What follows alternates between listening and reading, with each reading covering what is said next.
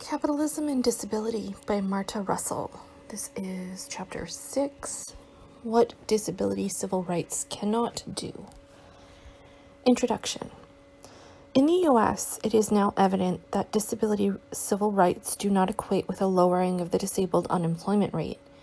Despite a growing economy, the best possible scenario for increasing the employment of disabled persons, and a low aggregate national official unemployment rate, 4 to 5%, presiding over much of the 9 years that the ADA employment provisions have been in effect, the unemployment rate for working-age disabled population has barely budged from its chronic state, hovering at 70%.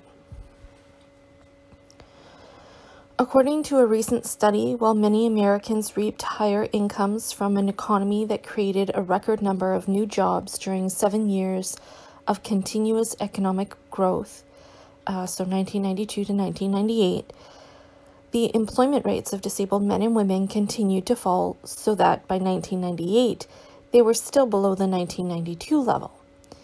A Boston Globe headline news story, Access and Closed Doors Despite Federal Act, Number of Disabled with No Job is Rising, noted that pollster Lewis Harris and Associates found that 71% of people with disabilities who were of working age were unemployed in 1998, 5 percentage points higher than in 1986, when the study was first conducted. What does the empirical data show? Or what does the empirical data show has happened to employment during the economic expansion of the 1990s with full implementation of the ADA's employment provisions? The Congressional Research Service found that the employed share of 18 to 64-year-olds with disabilities who reported they were able to work grew from 70.2% in 1992 to 72.3% in 1996. Over the same period, the proportion of the non-disabled working age population who were employed rose from 78.5% to 80.5%. The job prospects for the disabled population improved to the same degree as the non-disabled population, meaning the gap in employment rates did not narrow. Study author Linda Levine concludes, this suggests that the ADA did not provide an extra boost to the employment situation of working-age adults with disabilities through the mid-1990s. The disability rights movement, DRM, in the U.S. has largely conceptualized disability as a minority group, which is disadvantaged and denied majority rights status.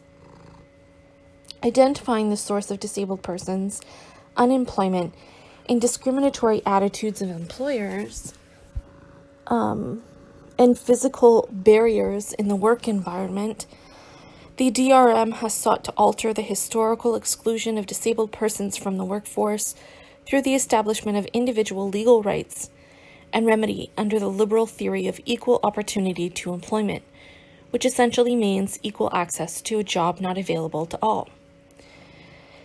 The ADA is both a civil rights bill intended to end employer discrimination and a labor economics bill intended to increase the relative wages and employment of disabled persons. The Act states, the nation's proper goals regarding individuals with disabilities are to assure economic self-sufficiency. Discrimination costs the United States billions of dollars in unnecessary expenses, resulting from dependency and non-productivity.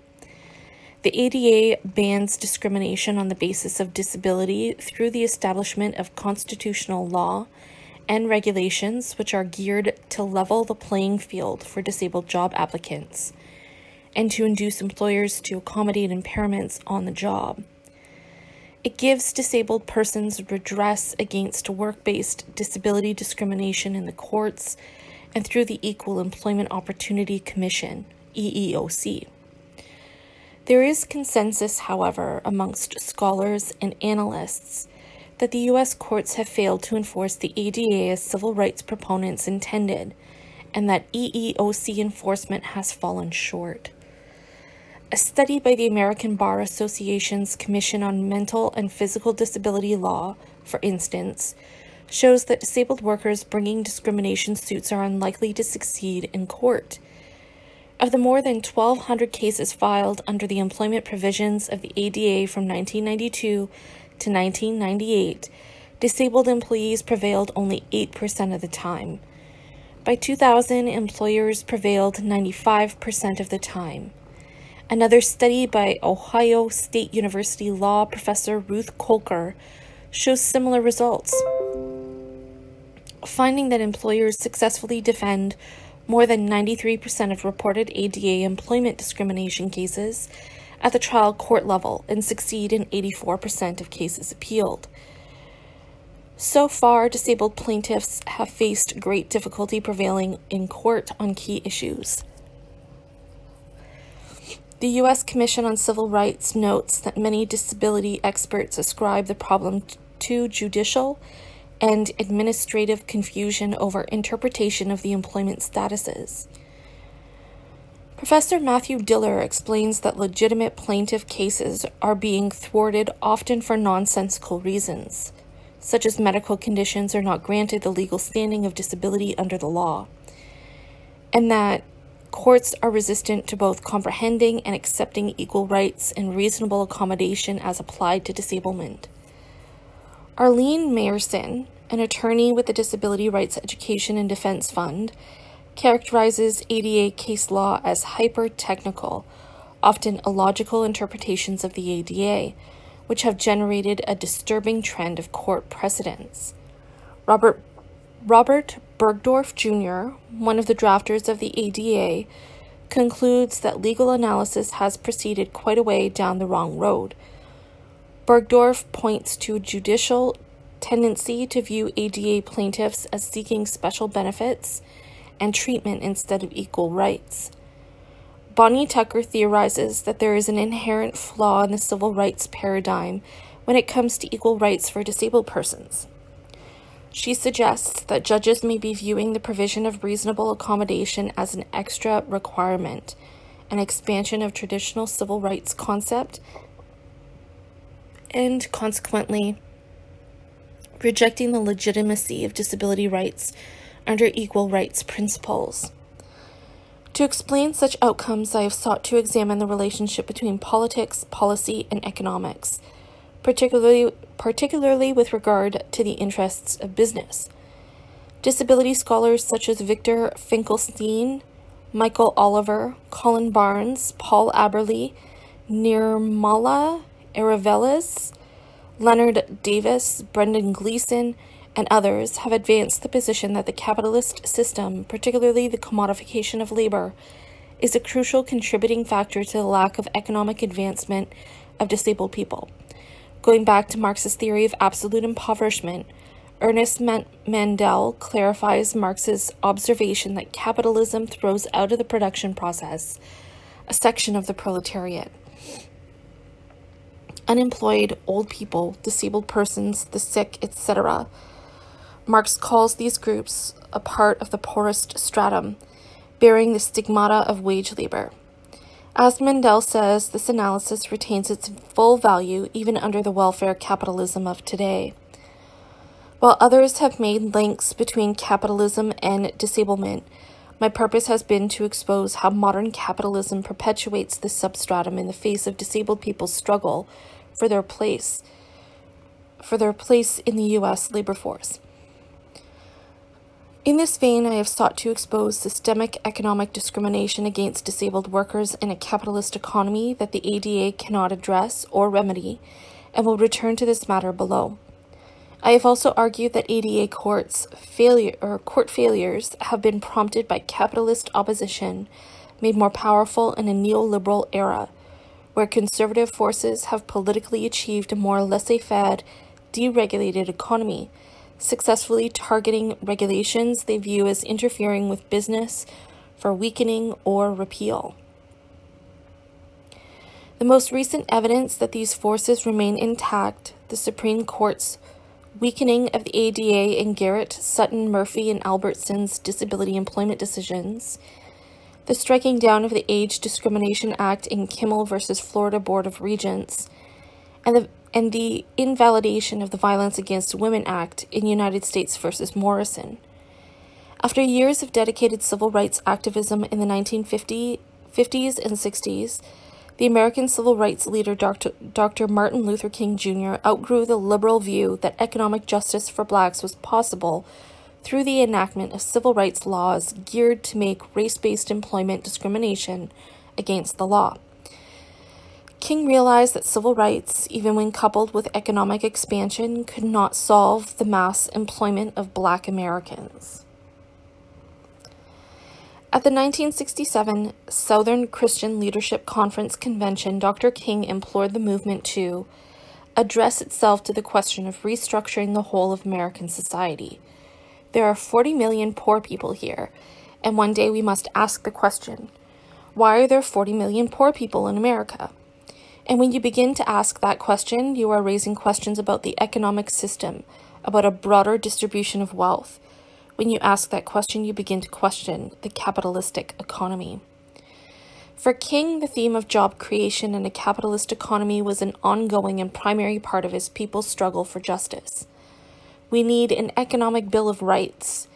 This would guarantee a job to all people who want to work and are able to work. Today, almost 40 years since the passage of the Civil Rights Act of 1964, no economic rights have been enacted, and black unemployment remains twice, 8%, that of the official national rate of 4.2%. This is so even when civil rights have been accompanied by affirmative action measures designed to promote hiring and remedy past race discrimination. The ADA was not followed by affirmative action for disabled workers. There is no reason to believe disability civil rights outcomes will fare better. In practice, civil rights, which primarily focus on attitudes and prejudice, have not given sufficient attention to the barriers that the economic structure and power relationships erect against the employment of disabled persons. This paper explores the shortcomings of the liberalist equal opportunity approach to employment. Class interests perpetuate the exclusion of disabled persons from the workforce through systemic business accounting practices and compulsory unemployment. If we conceptualize disablement as a product of the exploitative economic structure of capitalist society, then it becomes clear that anti-discrimination legislation, by failing to acknowledge the contradictions of promoting equal opportunity in class-based, unequal society, is insufficient to solve the unemployment predicament of disabled persons. Instead, the liberal rights model serves to forestall criticism of relationships of power at the center of the exclusion from employment and inequality that disabled persons face. This paper will offer such a criticism. The relevance of the political economy. Political economy is a term used for nearly 300 years to express the interrelationship between the political and the economic affairs of the state. In terms of economics, liberals tend to believe that the current system is basically just and that injustices and unemployment, low pay, inequality, and poverty that occur within that system are mere unintended consequences of an otherwise beneficent economy. They are reformists who believe that gross inequalities can be leveled through legislation and other measures aimed at correcting market failures.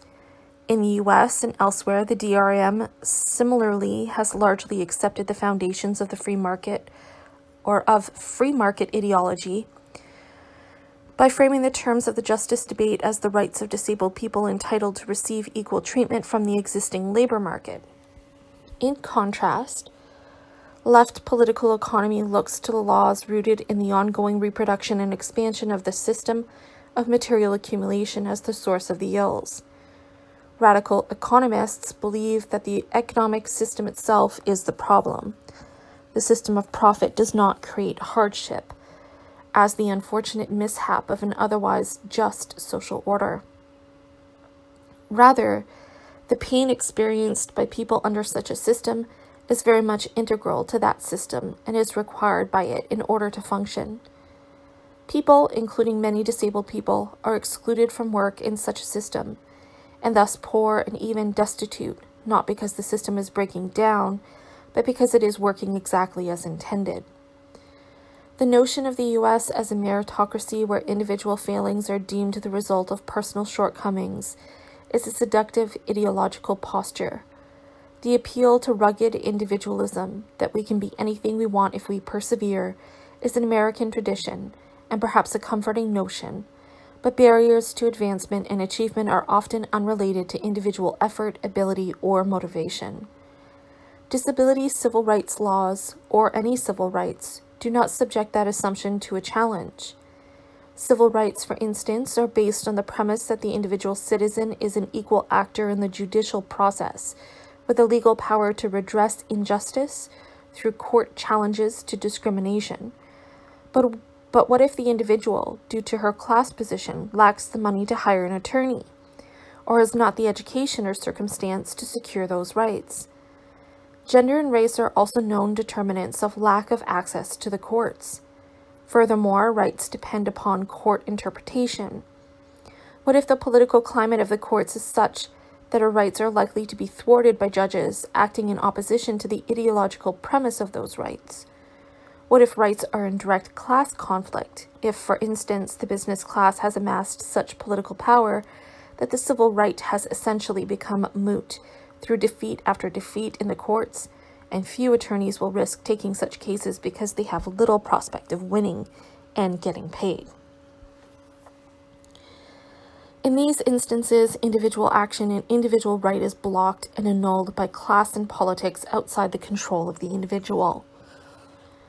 When rights-bearing persons lack the power and resources to properly compete, rights can do nothing but reinforce the status quo, as those left powerless can do nothing but make sporadic and/or symbolic claims. The economic system presents a similar set of obstructions. The founding principle for the dominant economic model of our day, or pure economics, what is falsely referred to as neoclassical economics, is methodological individualism, which treats society as nothing more than the apolitical aggregate of its component individuals, and strips the economic structure of any social dimension except the interaction of sole individual activity and projects. While both pure economic and left economic theories might allow that individuals can act independently and according to their wants, left economists recognize that behind these private wants stands an objective structure of reproduction, whose requirements dominate the individual in the carrying out of her private interests. While the pure economists hold onto their theory that maximization of self-being or of well-being occurs because of individual merit, left economists recognize that structural barriers dominate individual wants. As the economist Samir Amin notes, real society, far from being built up out of direct encounters among individual behaviors, is an infinitely more complex structure combining social classes, nations, states, big businesses, collective projects, and political and ideological forces. A left economic perspective does not concede disablement as a socio-attitudinal construct that can be corrected by erasing incorrect attitudes or prohibiting prejudice-based employment discrimination. It places a different set of questions at the apex of concern, as Dr. King posed. Why are there millions of persons, both with and without impairments, who are willing to work, left unemployed in our economy? Why in the richest nation in the world are people still impoverished and working at below living wages? And why are deserving disabled people severed from the means of making a livelihood and subjected to bare survival on at or below poverty disability benefits? Deserving was in quotation marks. Left political economy reflects on the limits of the market as an institution for want satisfaction, and that is the approach taken here. Compulsory unemployment. The capitalist economy inherently restricts the liberal application of equal opportunity to employment for all, because unemployment is not an aberration of capitalism. Rather, it is a built-in component of the market economy that requires many people be unemployed against their will. Not every person will be employed. Not every person's material needs will get met through employment. Large numbers of people are left jobless in part because mainstream economists believe that a threshold of unemployment is necessary to avoid inflation and maintain the health of the American economy. From 1999 to May 2000, for instance, the Federal Reserve raised interest rates about 2 points. As Federal Reserve Chairman Alan Greenspan explained it, the economy was too healthy, unemployment had fallen too low, and wages had started to inch upward, thereby raising the specter of inflation. Greenspan told Congress, "At some point in the continuous reduction in the number of available workers willing to take jobs, short of the appeal of the law of supply and demand, wage increases must rise above even impressive gains in productivity. This would intensify inflationary pressures or squeeze profit margins, with either outcome capable of bringing our growing prosperity to an end. It became necessary, according to the view of the Federal Reserve, to raise the cost of borrowing money, thereby cooling off the expansion in hiring and nudging the unemployment numbers back up to slow wage increases. This deserves repeating. The Federal Reserve sought to raise, not lower, the unemployment rate to put a halt to both hiring and better wages for workers." Why? Tight labor markets, a labor shortage, or a smaller active reserve army mean pressure for wage increases from labor. As unemployment goes down, labor costs go up because there is more pressure for wage increases. Since full employment undermines labor discipline and the social position of management,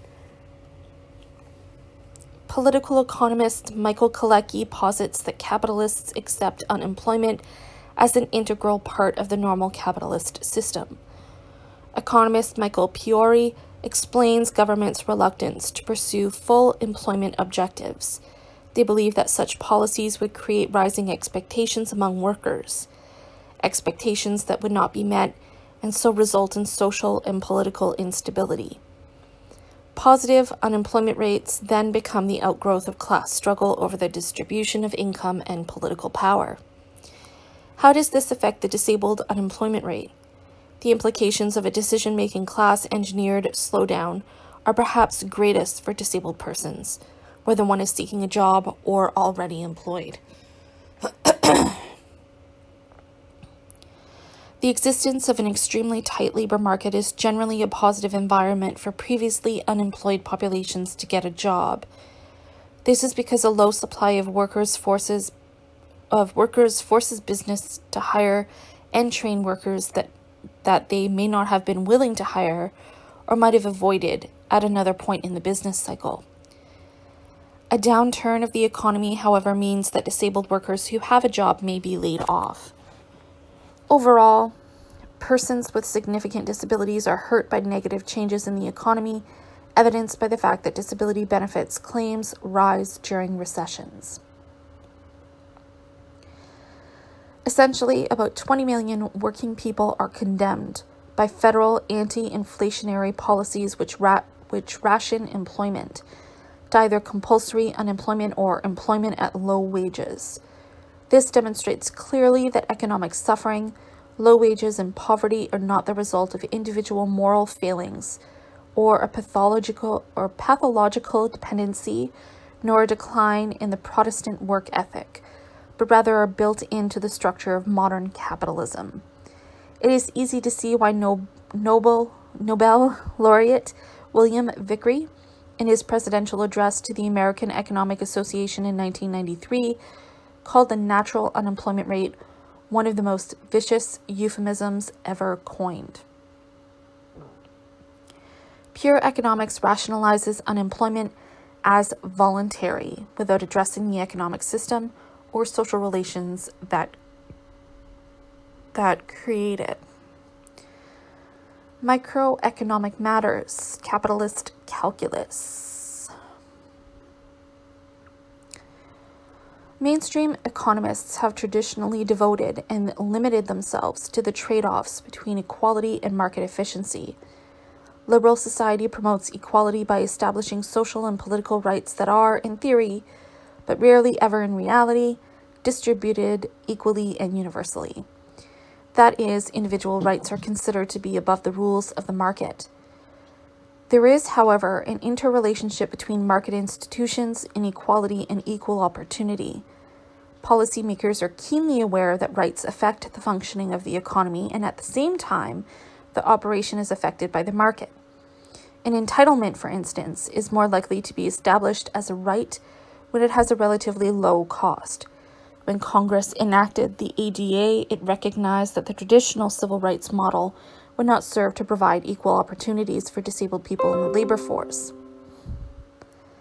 The DRM articulated the need for accommodations in the workplace, and Congress determined that the provision of a reasonable accommodation was a necessary component of civil rights for disabled persons in order that they might be integrated into mainstream employment.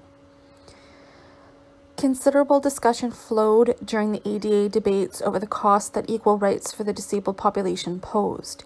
Senator Paul Simon stated during the congressional hearings, for instance, that Congress was going to do the right and decent thing by enacting the ADA despite the costs that would be incurred. Former President George Bush was intent upon containing the cost that may be incurred. Indeed, the right to a reasonable accommodation was watered down significantly with the injection of the undue hardship clause to alleviate business concerns.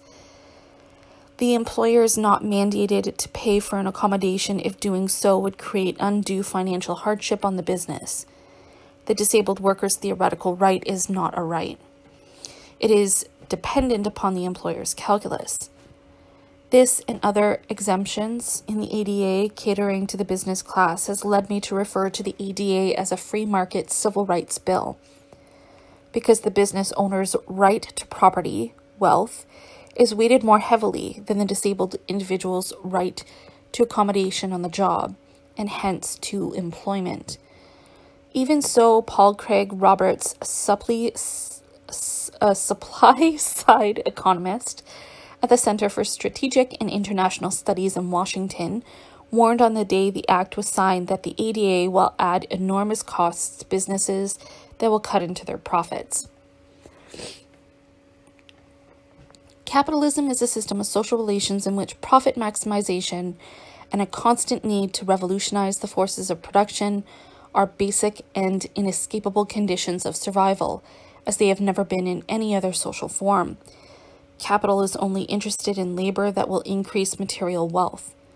Pure economic theorists conclude then that if disabilities among the direct producers add to the cost of production without increasing the rate of profit, owners and managers will necessarily discriminate against them. Expenses to accommodate disabled persons in the workplace will be resisted as an addition to the fixed capital portion of constant capital. Ruling for the employer defendant in the Seventh Circuit in 1995, Judge Richard Posner relates the business schematic of cost-benefit analysis to the ADA. If the nation's employers have potentially unlimited financial obligations to 43 million disabled persons, the Americans with Disabilities Act will have imposed an indirect tax potentially greater than the national debt. We do not find an intention to bring about such a radical result in either the language of the Act or its history. The preamble actually markets the Act as a cost saver, pointing to billions of dollars in unnecessary expenses resulting from dependency and non-productivity. The savings will be illusory if employers are required to expend many more billions in accommodations than will be saved by enabling disabled people to work. Civil rights laws have historically demanded equal treatment designed to remedy the irrational acts of employers. In the case of employment and disability, civil rights laws operate within a capitalist labor market where profit maximization is rational. Civil rights laws envision equal treatment, but do not acknowledge the full impact of competition and efficiency governing capitalist economies. The market transgresses on nearly every liberal right, including the right to a job accommodation. Furthermore, it needs to be recognized that productivity is at the center of capitalist accumulation. Capital holds labor as always a priori, the retarding factor of productivity, because labor can never produce fast enough or equivalently at a low enough valued rate to suit the expectation of an accelerating profit curve. Therefore, it is likely that impaired persons' labor will continue to be perceived as less than what is desirable to maximize profit. Equal opportunity laws such as the ADA must fall short of remedying disabled people's employment predicament. For equal opportunity to be truly equal, biases, including economic biases, must be eradicated. However, historically, capitalism has not been a system of material production that has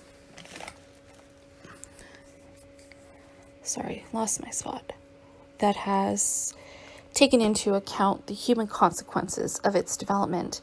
It is unlikely that disability discrimination can be eradicated under the current mode of production. Beyond equal opportunity.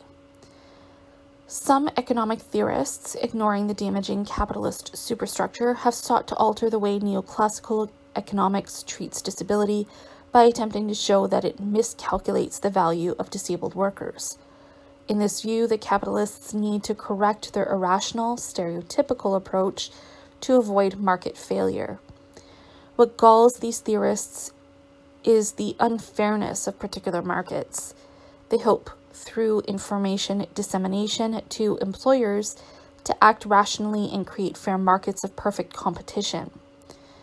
However, well intended, this seems a futile ploy in a fixed game where disabled workers are at the bottom of the competitive labor market, and that labor market is, by design, structured to leave millions of workers underemployed and unemployed.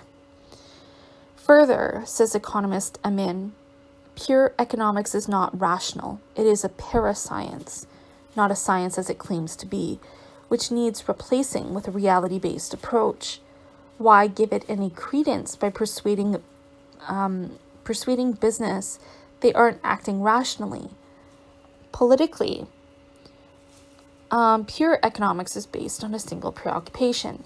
Amin writes, pure economics is a preoccupation with showing that the market rules with the force of natural law, producing not merely a general equilibrium, but the best of all possible equilibria, guaranteeing full employment and freedom, the social optimum. And this preoccupation is nothing but the expression of a fundamental ideological need, the need to legitimize capitalism by making it synonymous with rationality, which, in conformity with bourgeois ideology, is seen as nothing more than the use of technically rational means for the individual pursuit of mercantile profit. By contrast, left political economy holds no prior assumptions attributing to the system any tendency toward equilibrium. It does not hold that class struggles upset any real existing equilibrium, or even a really existing yet provisional disequilibrium. In sum, Marxist political economy is realistic, whereas there's no realism at all about pure economics, which abstracts from reality, classist states the global system, so that its discourse, emptied of reality, is left a mythical fable. The ADA and equal opportunity, a fable, is a demand-side solution for a capitalist society, wherein the disabled worker and would-be workers, by definition, do not have the social or political power to realize their economic wants. Power lies at production, with the owners of capital. Productive capital is privately owned, and owners are not forced to make capital available for the employment of the labor of others. Denial of access, therefore, is an important property right of capitalists to which workers do not have an equal legal rebuttal, since there is no right to a job. The failure of liberalism forces the need for a new discourse of liberation. We need a radically different approach, disability being a reflection of social class. In this instance, proletariats shoved out of the labor force presents an opening to force a broader discussion about the legitimacy of the organization of work in our economy. We cannot ignore private ownership of the social economy. There is no equal opportunity when the most important economic decisions about investment, choice of technology, work processes, and the organization of work itself are in the hands of a tiny elite of corporate owners and monetary policymakers.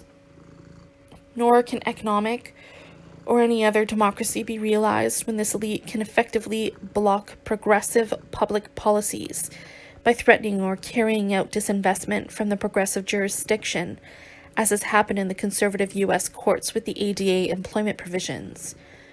Both pure economics and liberal civil rights law remedies are based on the atomistic individual, and as such need to be seen as products of bourgeois ideology. Perhaps then disabled people's struggle for an equal place in the realm of work will be met with the class consciousness necessary to challenge the current disabled unemployment predicament.